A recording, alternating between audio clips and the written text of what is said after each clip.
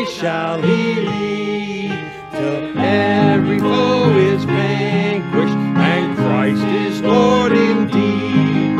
Stand up for Jesus, trumpet call obey, for to the mighty conflict in this his glorious day. Even men now serve him against unnumbered foes. Let courage rise with danger, and strength to strength oppose. Stand up for Jesus alone. The arm of flesh will fail you, he dare not trust your own. Put on the gospel armor, each piece put on with prayer. Where duty calls or danger, be never wanting there.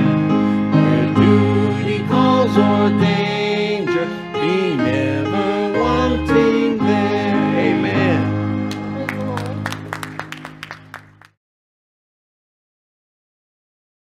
In 1 Corinthians 11, 23 and 24. For I have received of the Lord that which also I delivered unto you, that the Lord Jesus, the same night in which he was betrayed, took bread. And when he had given thanks, he brake it and said, Eat, this is my body, which is broken for you. This do in remembrance of me.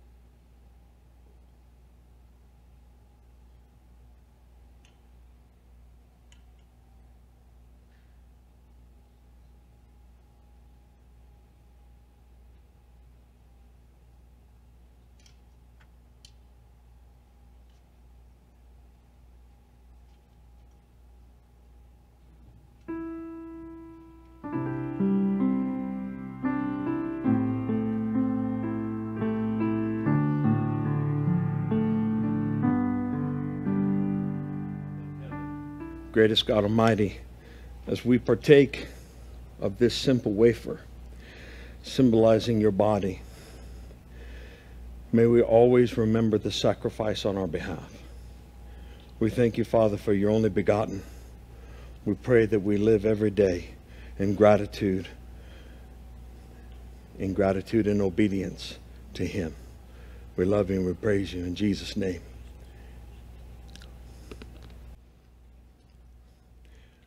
Let us break bread together on our knees. Let us break bread together on our knees. When I fall on my knees with my face to the rising sun, O Lord, have mercy on me.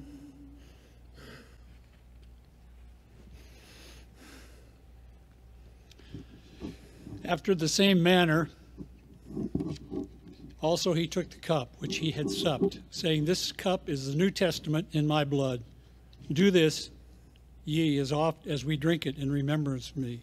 For as often as ye eat this bread and drink this cup, ye do show the Lord's death till he come.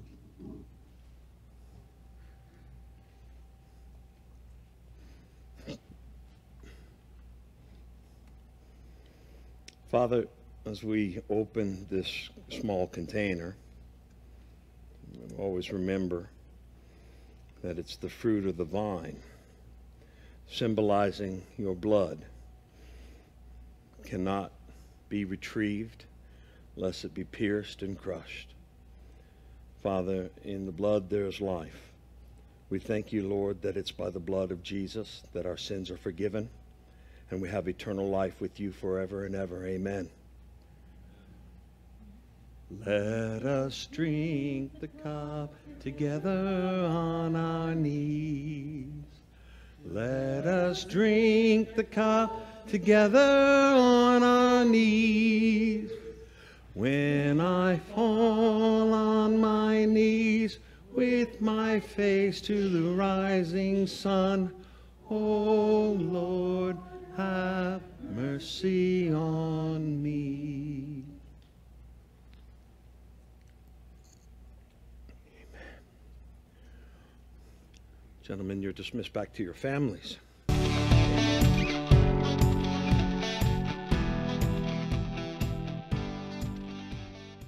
We have been doing the Lord's Supper for a while now.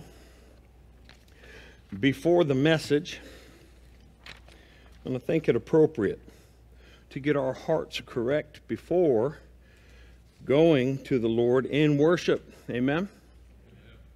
I am grateful for all the men that helped tonight, and Miss Kim who set the elements up, and all of you in attendance. Won't you bow with me as we seek the Lord's face on the rest of our worship this evening? Father in heaven, greatest God Almighty, I lift up each and every person here, every man and woman, boy and girl. As we have partaken in these elements in remembrance of the death, burial, and resurrection of Jesus Christ, we pray, Father, that we look into your word tonight, and we look at the vine, and in perspective ourselves in him. We love you, Lord, and we pray that you will help us to be more like your Son. Make us fruitful, Father, please. In Jesus' precious name, all of God's people said, amen and amen. Well, if you'll turn with me to John chapter 15, this will be a rather short message. I know I say that often and end up going over. But really, it's a very simple and short message, because this name of Jesus, this title, this proclamation, comes, it is the last of 7 claims to divinity, the last of the 7 great I am statements. And Jesus claims and states emphatically that he is the vine, the true vine. He says in John chapter 15, verse 1, I am the true vine, and my Father is the husbandman. Now, to say he is the true vine implies that there might have been or is a false vine. Israel at one time was referred to throughout Scripture as a vine. And even as they were a vine, or referred to as a vine, they were a vine of sorts. A foreshadow, if you will. Israel being the model of the imperfect Son. Jesus being the perfect who has now come, and the perfect Son is the true vine. The true vine in whom we find all of our sustenance. We find all of our life. We find, indeed, eternal life. He says, I am the true vine, and my Father is the husbandman. Every branch in me that beareth not fruit, he taketh away, and every branch that beareth fruit, he purgeth it, that it may bring forth more fruit. Now that's an interesting word there, that he purges that which does bring fruit. He says every branch that doesn't bring fruit, what does he do? He takes it away. But then he says, every branch that beareth fruit, he purgeth it. You know, pruning is a biblical concept. We bought a home here recently, and it's got foliage like you wouldn't believe. I have killed more plants and more lawns than you can shake a stick at. They probably ought to put me away because I've killed so much foliage in the desert here in Las Vegas. But what I have learned is this summer, there's the plants that the previous owner planted in our backyard, they're hardy.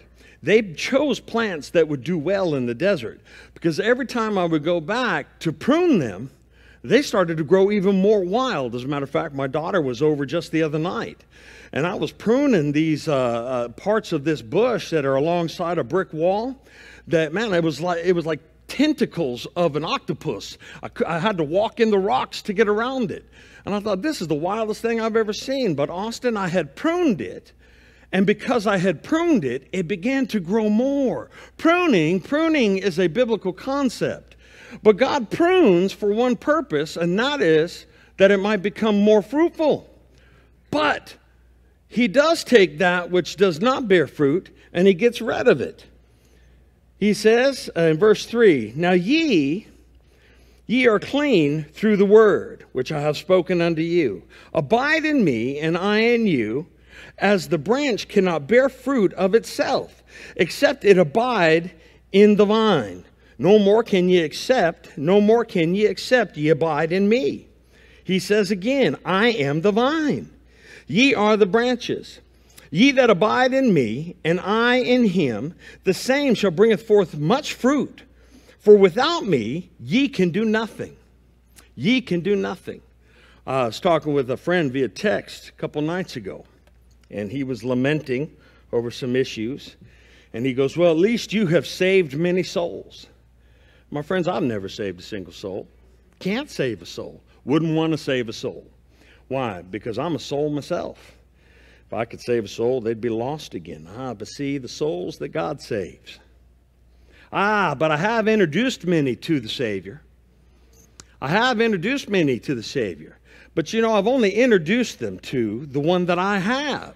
I've only introduced them and welcomed them and invited them into the one who I reside in, the one whom I live in, the one who I abide in.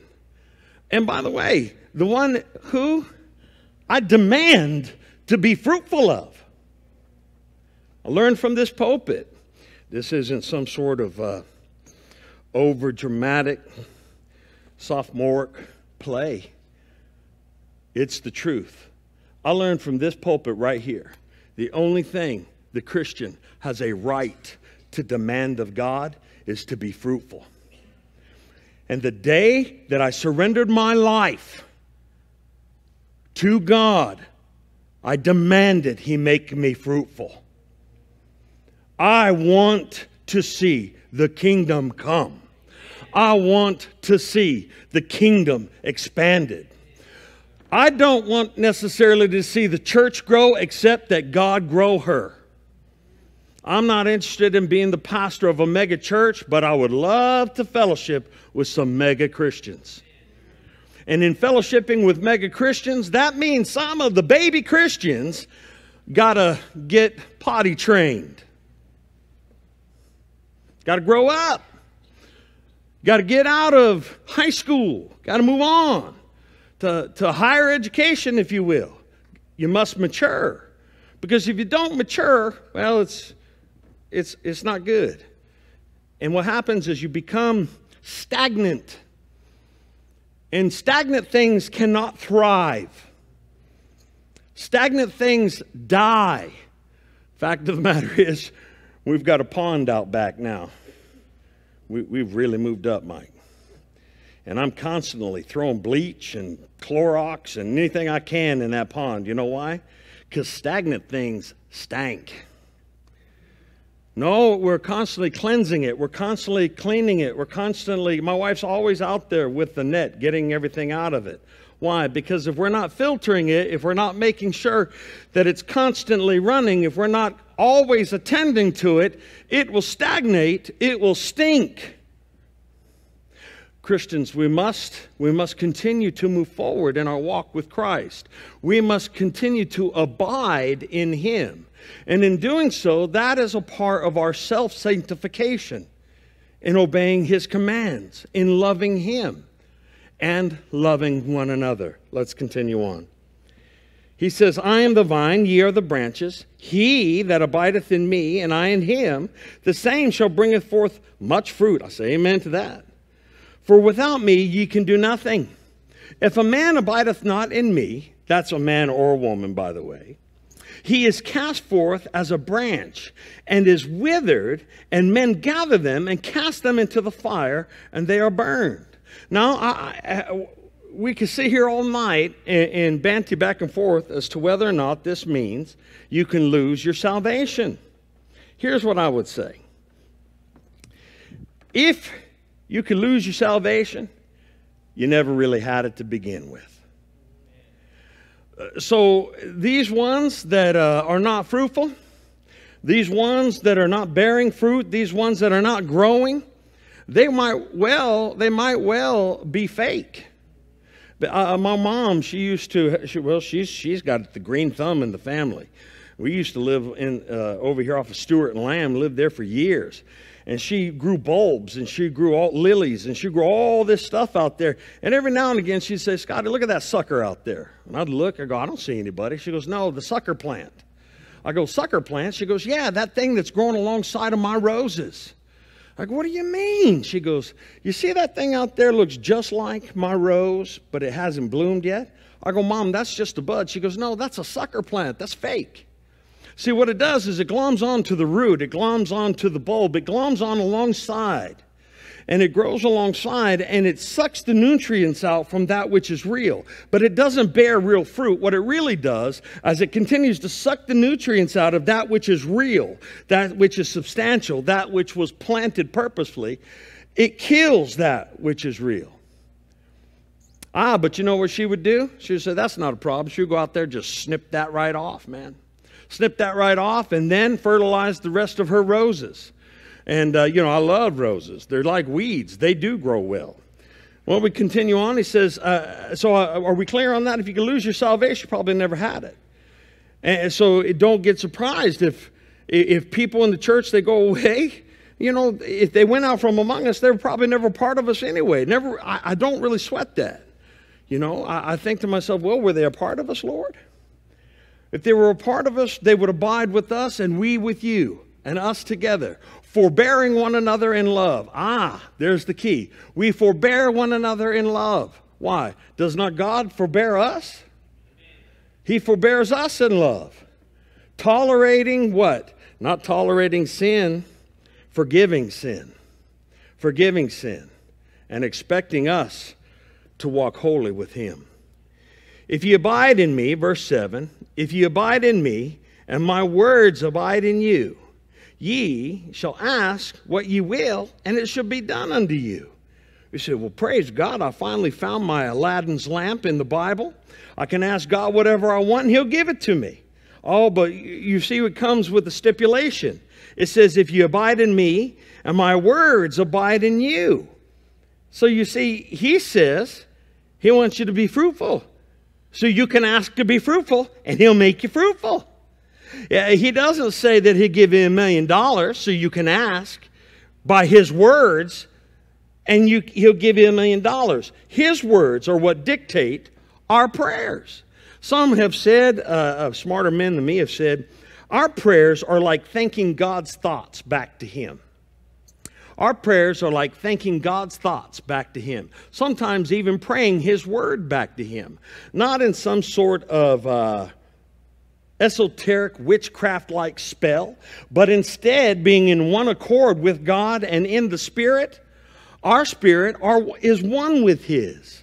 And as we pray in His will, we have, when we know we have what we've asked for. Does that make sense to you? We continue to read. He says, if you abide in me and my words abide in you, ye shall have what you will, and it shall be done unto you. Herein is my Father glorified. What? That ye bear much fruit. It's bookended by what? Bearing fruit. Bearing fruit. I was so excited Sunday. Sunday, what did we do? We sat here I got done almost exactly at noon. Then we sat here for 10, 15 minutes afterwards as person after person came forward, and I plucked counselor after counselor up. And we had guests here from far and near, and all of them remained patient. Why? Well, I explained it to them, folks. I know you're probably hungry, you want to go home, but we all came here to worship, but we live for times like this. We live to be fruitful. God has a plan and a purpose for us all, but for the church especially, to be fruitful, to go out and make disciples, baptizing them in the name of the Father, Son, and Holy Spirit. Ray was baptized. Michael was baptized. And Lord willing, we'll baptize another half dozen more this coming weekend. And why not 2 dozen next weekend? And why not 4 dozen the week after that? We must learn to pray expectantly and ask God, make us fruitful. You are the vine, we are the branches. Lord, grow grapes like the grapes of escrow. Get them real nice, fat, and juicy. Send them to us. Make us fruitful, Father God. Please, I want that mountain, Lord. Give me that mountain. We are, by the way, guys, I don't know if you know this, we're not on the other side of the Jordan anymore. We are in the promised land now. As we are in the promised land, we must claim it. We must claim it. And by the way, being in the promised land doesn't mean that there won't be skirmishes or battles. We must claim it and we must keep it. And, are you ready for this? Gain territory. Gain territory. Hence, seeking the kingdom first. Seeking the kingdom first. That's one by one. W-O-N-O-N-E. Even if that means inviting them to church. That was for free. Herein is my Father glorified, that ye bear much fruit. So shall ye be my disciples. As the Father hath loved me, so have I loved you. Continue in my love. How did Jesus love his disciples? You know how excited I was a second ago when they told me there was somebody in the back that hadn't gotten their element yet. For those of you on the radio, we did Lord's Supper tonight. And I thought, okay, great, I get a chance to serve. Because really, the picture is, if you guys haven't noticed, is that the men, they come and they serve the church. And then I get up and I serve the men. And then Pastor Roger gets up and he serves me. And then I get up and we all partake and sing together. But when I got up to serve the men, after I'd served all the men, there was a few that had just come in. And I got to serve somebody else. I got to love somebody else. See, he loved us by serving us. He says, love one another as I have loved you. And my love will be in you. And they will know you are my disciples by your love for one another. These men, they rush across town Wednesday nights. Rico, Zach, Austin, Jeff. All of the men, they rushed across. Andrew comes all the way from Timbuktu. Larry, they come across. Daryl Love, every Wednesday night, they run here to serve you. Why? Well, first and foremost, they love their Lord. Secondly, they love you. They abide in him. His word abides in them. And they serve. Nothing thrills my heart more than to be able to serve. My friends, this is an awesome commandment. He says, these things I have spoken to you. I'm sorry, let's go back to verse 10. If you keep my commandments, you shall abide in my love. Even as I have kept my Father's commandments and abide in his love, these things I have spoken unto you, that my joy might remain in you. What was the last time you thought about Jesus' joy? You know me. You know how you are. I know me. I'm always thinking about how I can get rid of the pain in my hip. I said, well, Lord, maybe another 800 milligrams of Aleve tonight. We'll see how that goes. We'll do, hey, Lord, how about the spa tonight? Maybe we'll rub some salve on it too. When's the last time we thought about the joy of Jesus? He says that my joy might be in you. What is it that brings Jesus joy? Oh, I tell you what brings Jesus joy. Look to your right and look to your left. But for the joy that was set before him, he became obedient even unto the cross. What was that joy? I say it all the time. It was mankind. It was the redemption of sinners. It was the resurrection of the repentant, the born again, the regenerate. People. People. Let this joy be in you. He says, I'm sorry, I lost my... These things I've spoken to you, that my joy remain in you, and that your joy might be full. Now, I'm not talking about happiness. Oh, you have the right to pursue happiness. You go right ahead and do that. It's going to be a lifelong pursuit, and you may or may not catch it. It's very futile. You can have it today, it'll be gone tomorrow. Happiness is a fluttering and fleeting thing. But joy is deep. I got joy, joy, joy, joy down in my heart. That comes from in here. I mean, I could be happy one minute, sad the next. Judy's always telling me you'll be happy and mad in the same pants you came in. I don't know what that means. She's from Texas. I pray for her.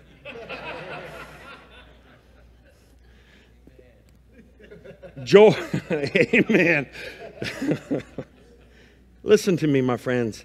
Jesus is talking to you today. You who abide in him of the vine. He says that your joy might be full. This is my commandment. This is Jesus' commandment. That ye love one another as I have loved you. Greater love hath no man than this, that a man lay down his life for his friends. Ye are my friends if ye do whatsoever I command you. Henceforth, Jesus says, I call you not servants, for the servant knoweth not what the Lord doeth, but I have called you friends. For all things I have heard of my Father, I have made known unto you. It's interesting to me that every single letter and disciple, apostle, calls themselves bondservants to Christ. Although he said, you're no longer servants to me. But they claim to be bondservants. Do you know why? The term bondservant is different than servant or slave. A bondservant was one that was set free, but gave themselves back to their master. It was signified oftentimes by the wearing of one ring in one of the ears. They gave themselves back to their master. The one who said, I am no longer a master to you, but I am your friend. I am a friend that sticks closer than a brother. And they said, we give ourselves wholly to you, Master, to you, Lord, to you, God. How about you tonight? Have you given yourself wholly to him? This summer, we have added one other call to our 3 traditional calls, if you will, and that is to give your life to church vocation. Give your life to preach and teach the gospel. Give your life to evangelism. Give your life to missions or to the pastorate. If you abide in him, I can tell you this. If his word abides in you and you ask him to make you fruitful, my friends, you need not worry about that. You just scatter the seed liberally and long, and God will bring forth the excess.